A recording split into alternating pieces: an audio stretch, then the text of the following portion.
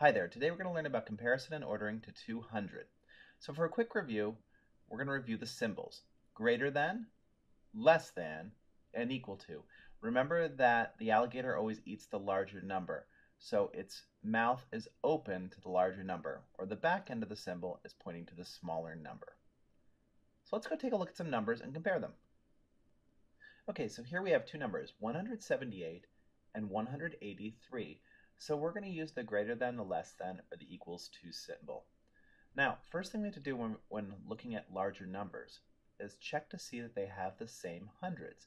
In this case, we have a 1 here and a 1 here. Now we have to look at the tens. This 10 here has a 7. This 10 here has an 8. We don't even have to look at the ones at that point. If one 10 is bigger than the other 10, you can just stop right there. If the 10s were the same, you'd have to go look at the ones. In this case, though, this 10 here is bigger than this 10 here, so the symbol is going to look like this. 178 is less than 183. If we write it as the word form, is less than. Okay, now you try it. Okay, here we have the number 147 and 133. What symbol is going to go between those?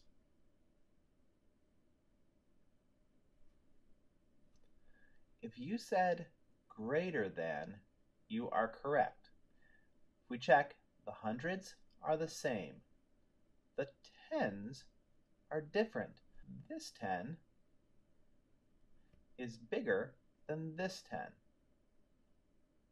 So at that point, we can stop and just know that 40 is greater than 30. So this number, 147, is greater than 133. Nice work. Okay, let's try this one. Now take a look and check your hundreds and your tens and then your ones. If you wrote this symbol, is greater than, you are correct. If we check here, our hundreds are the same, but our tens are the same. So what does that mean we have to do? That's right, we have to check our ones. So if we take a look here at our ones here, we have an 8 and we have a 5. As we know, 8 is greater than 5. If our hundreds and our tens are the same on both numbers, we check our ones, and whichever one has the higher number of ones is greater than. So in this case, 178 is greater than 175. Nice work! Now the second part of this lesson is talking about ordering, putting things either from greatest to smallest, or smallest or least to greatest. In this case, I'm going to ask you to make these numbers from least to greatest. Make it from the smallest number to the largest number in line. Okay, so if we look at these, they all have hundreds. So what number do we need to look at next? You're right, the tens. So look at their tens. Which of those three numbers is the smallest? That's right, the 7 is the smallest of those. So now we know that 179, because it's the smallest number, because it's smaller than those two 9s, has to be the first one if we're going from least. So we have 179. Now what number is going to come next as the smallest number? They both have 9s in their 10s, so let's take a look at their 1s. We have a 7 here, and we have a 3 here. Which is smaller between 7 and 3? You're right. So that tells us if we're making from least to greatest, 193 would be next, and the greatest number would be 197.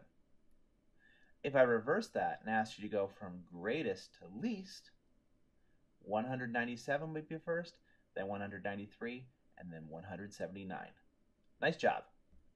To review, let's solve this word problem. Rhonda has 136 stickers and 48 baseball cards. Michael has 123 baseball cards and 147 stickers. Who has the greatest amount of stickers? Well, let's figure it out. Rhonda has 136 stickers, and she has 48 baseball cards. Does it matter how many baseball cards we have? No, it does not. It says who has the greatest amount of stickers. So Rhonda has 136. Michael has 123 baseball cards and 147 stickers. We only care about the stickers.